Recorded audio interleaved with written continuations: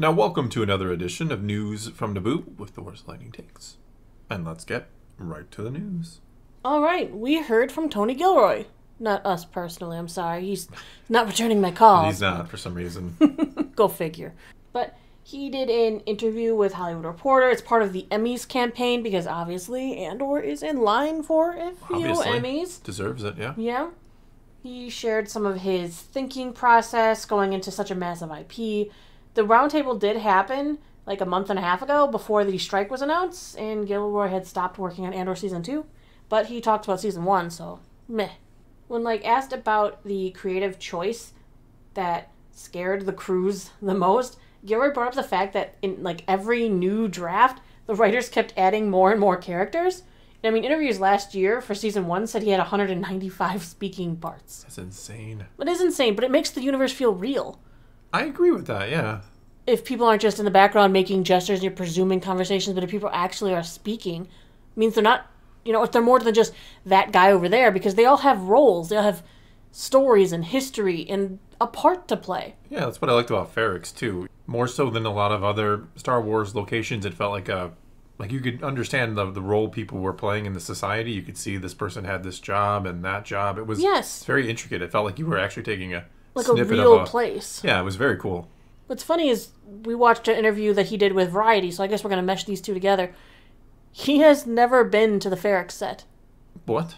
Yeah. This interview, he said he had never been to Ferrix. He did all the directing, all the work for that. He did from at home. That is truly impressive. Despite all the things that were shot there, he'd never been to Ferrix. Yeah, there's a lot that happens on Ferrix. Like, a good chunk of the show happens on Ferrix. It's kind of the central hub in a lot of ways. It really is. It's the kickoff to the big rebellion scene at the end. I mean, it's a very important location. Yeah, it's everything to the series. So weird that he was never there. Right. I mean, it bookended the whole series, Ferrix. Yeah. And he never got to visit the set. I mean, we've seen behind-the-scenes video of Ferrix, and Ferrix was, built. Yeah, it is a location. It is not a full-on green screen. It is, you can walk around the square. You can walk down Rick's Road. Brick somebody. Well, maybe don't do that. No, but unless it's an Imperial, then it's okay. Oh. You're hopeless. What?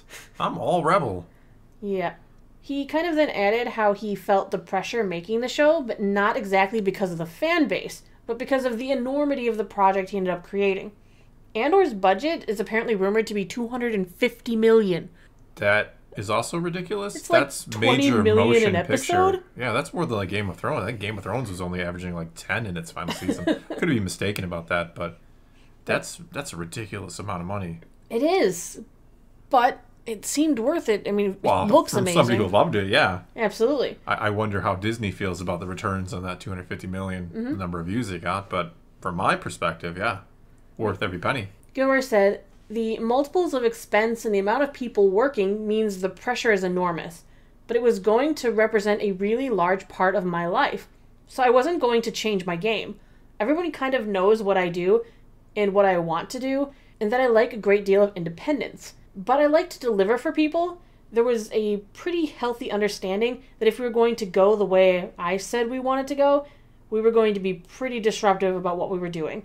I didn't have to worry about that. It's nice because he's talking about how he was afforded a certain amount of creativity in what he was doing. He had this freedom to kind of stretch out a little bit, and he made these subplots for characters that, looking back at the character of Mon Mothma, for example, we see her originally, of course, in Return of the Jedi, and she's just some rebel leader. Yeah, she's kind of nobody when she shows up. We haven't heard of her before. She just gives a little speech before the Battle of Andor, and that's it. Yeah, then we see her again in the prequels. Sort of. The deleted scenes. The deleted scene, we know she's see her in the prequels kind of a part of something. Yeah, she's the delegation of 2000. Yeah. She shows up in Rebels, early Rebel, makes a little speech that she's defecting and down with the Empire. In Andor, you can tell she's a higher up in the rebellion, but she doesn't have a personality yet. She doesn't have a character until Andor. He invented that for her, and now looking back on those scenes, knowing what she's probably sacrificed. She's in the EU too, but yeah. I know what you're saying. EU doesn't count. You know that. Oh, them's fighting words, but okay. We talking canon. I know. We generally keep it to the Disney canon. Tony for Gilroy better or took a worse. character that was just kind of a background figurehead and made them a person. No, yeah, I agree entirely. I mean, within the films, and anybody who's just watching the films and the shows, like that's really your introduction to the real Mon Mothma. You know, he really made a character out of her instead of, oh, she's the rebellion leader, of course, and that's about all you could really say about her. And he made the Empire into something frightening, something truly to be feared, with the understanding of what the ISB really does, watching the inner workings, how a single TIE fighter could have jeopardized an entire mission. That was absolutely the most impressive thing he did, is making the Empire truly terrifying. Like, when you see a stormtrooper, it means something. Like you said, when you see a TIE fighter, like one TIE fighter, it's like, oh my goodness, that's a threat. Because we got kind of used to, especially like a show like Rebels, which I love, but it does have that problem of like... Empire's a joke. Empire's a joke. And we need to see the Empire as the machine of horror that they are. Absolutely. Because or else, why are we fighting them? They're a joke. Anyone can take them out. Yeah, like they kill themselves. They can't hit the broadside of the barn. You know, they're terrible. They can't do their job. We need to know why the people fear them. And Yes. Andor did a wonderful job of showing us how the everyday man sees the Empire. Yeah, and why they're terrifying. I really feel like this creative freedom he got really, like, it shows his skills as a writer, honestly. Well, what's impressive is, because I always say, like, I'm not a fan of, like, people who don't know Star Wars kind of coming in and messing with the world, but he didn't know Star Wars, but he came in with, like he even says here, like, he wants to please the fans. Like, it's not like he's just making his own thing, like other writers, directors maybe have. But he's coming in with the intent to try to make something that, yeah, fans will like, but he's still bringing his own flair and his own style and his own story to it, which it merged beautifully. Like, could have gone terribly, but instead it's arguably the best Star Wars we've gotten in a long time. He was also asked about his relationship with the Star Wars fan base, which can be particularly challenging, especially for filmmakers of late. He said, "We just went and did the Star Wars Celebration in London 2 weeks ago, and it's really a pleasure to say to them with all honesty that they're investors in our show. It's their mad passion that forms the basic motor that gave Disney the economic guts to gamble on something as brazenly different as what we did. So I pay attention to it. I know a great deal about a 5-year period in Star Wars canonical history, and I won't embarrass myself and describe how little I know about the rest of it. It would be criminal if I didn't have great affection for the environment that I'm playing in for 5 years. It would be a crime against nature to take 5 years of your creative life and not really believe in the thing you're doing." Yeah, that's well said. Like, why? If you're going to do it, do it. Learn the ins and outs. Yeah. Give it your all.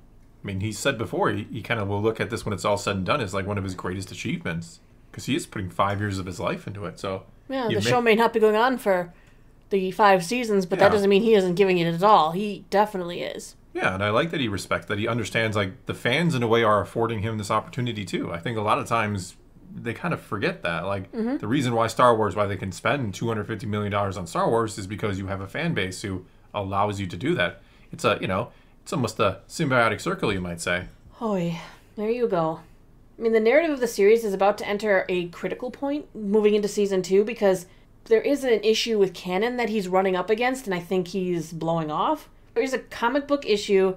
It's a one-issue comic from 2017 that told the story of the first encounter of Cassian and K2, and I don't believe he's following that. He's doing his own thing. I guess I can overlook that. I mean, Dave kind of does his own thing when he wants, so... Yeah, if it's good enough, I'm fine with that. It's unfortunate, I'll say that. Not because the comic book was groundbreakingly good and I remember it, cover to cover, but because it is unfortunate that we have to keep retconning these stories that, we pay good money to read, and a lot of times they are enjoyable. The Kanan comics, the Ahsoka novel, both good stories. I think in this case, because it just kind of ends up in the middle of what he's creating, and he has created something fantastic, I think most people, myself included, are going to let it slide. I'm going to let it slide.